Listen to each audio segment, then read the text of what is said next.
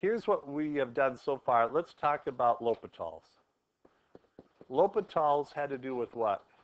When would you use L'Hopital's rule? To find a what? Very good. Limit. And limits are? Y values. Okay? So when we're looking at a limit, we're just trying to find a Y value.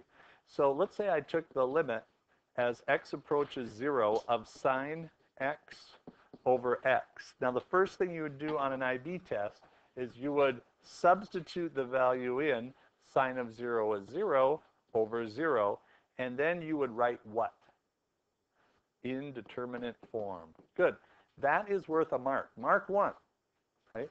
Mark 2 would be set these up as a function over a function. F of x over g of x. Limit as x approaches 0. The derivative of sine, which is cosine, over the derivative of x, which is 1. Now when you put a 0, you get the cosine of 0 over 1, which is 1. And we knew that one, right? Sine x over x, x approaches 0, is 1. But this L'Hopital's rule is great. Now, these indeterminate forms, there were 7 of them. And how many can you name?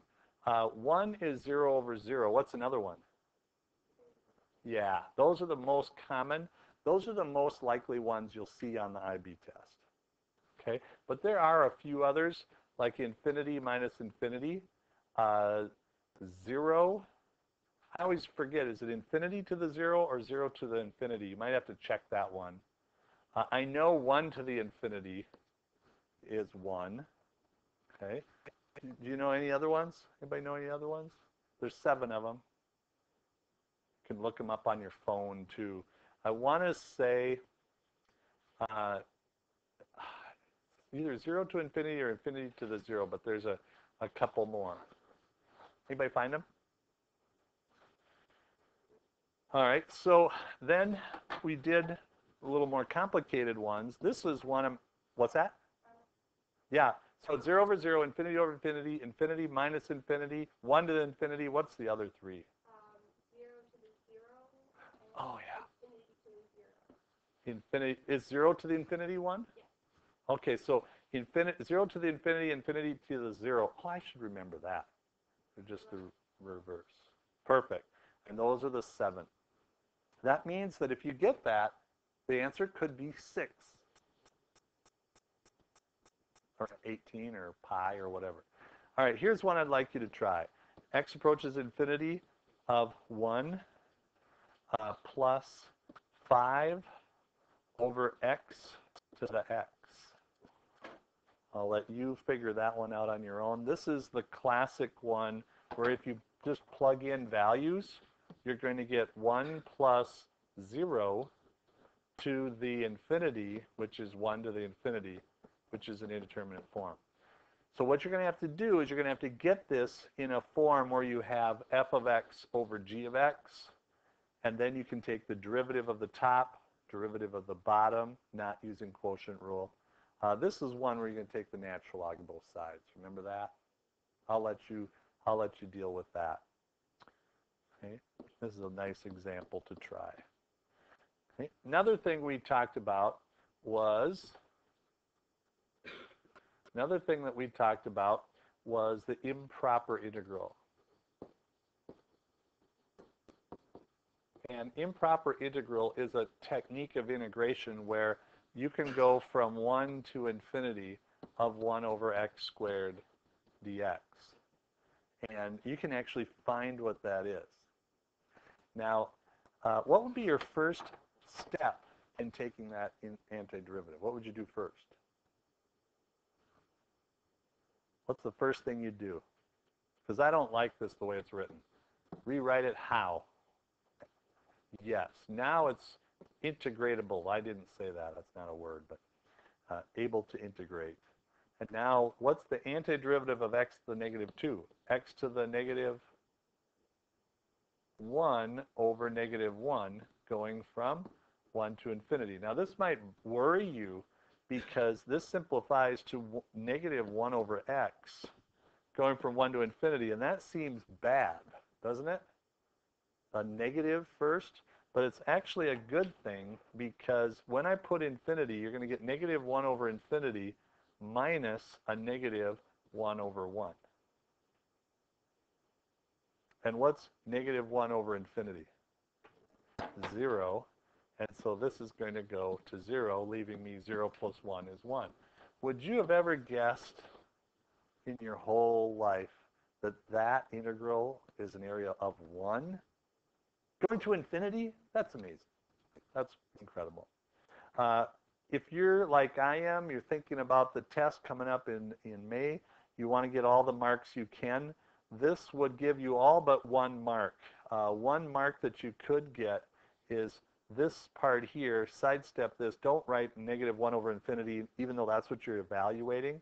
You would write it this way: the limit as n approaches infinity of negative 1 over n, and then you go minus a negative 1 over 1. And when you write it this way, they'll give you, this isn't a notation that's accepted. This is. It means the same thing, because this is going to be negative 1 over infinity plus 1, which is 1. But they want you to put that step in. I just want to indicate that. And I'll do one more integral that students have trouble with, and that is the integral of, and you've seen this one, 2 over x natural log of x squared dx. And let's integrate that from 2 to infinity. Okay? And let's just talk about this quick, because students have a lot of trouble. What's your first move here? What's the first thing you're going to do? Take out the 2. So you're going to put that out in front. So this is going to be the integral of 2 to infinity of 2 over 2 times dx over x ln of x. So this cancels out. Was I being nice by putting that 2 up here? I was being nice.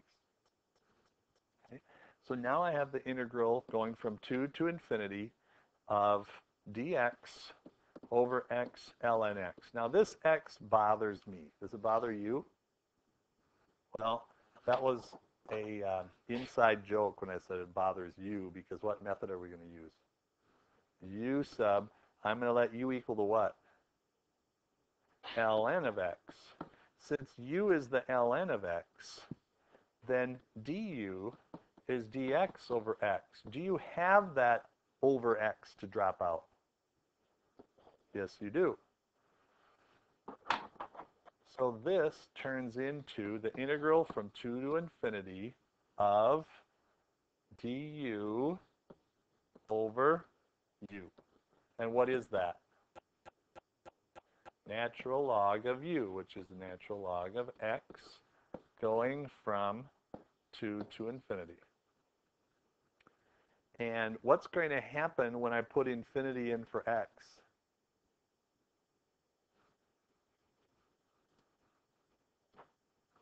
What's going to happen? You can take the limit as n goes to infinity of the natural log of n minus natural log of the natural log of 2. Well, I don't know what this is, but I do know what this is going to do. What's that going to do? Infinity. And so we know that infinity minus whatever is going to be infinity. So there's no limit to that. You okay with that? Does that help? See a little bit of review? So that's reviewing LHopital's rule and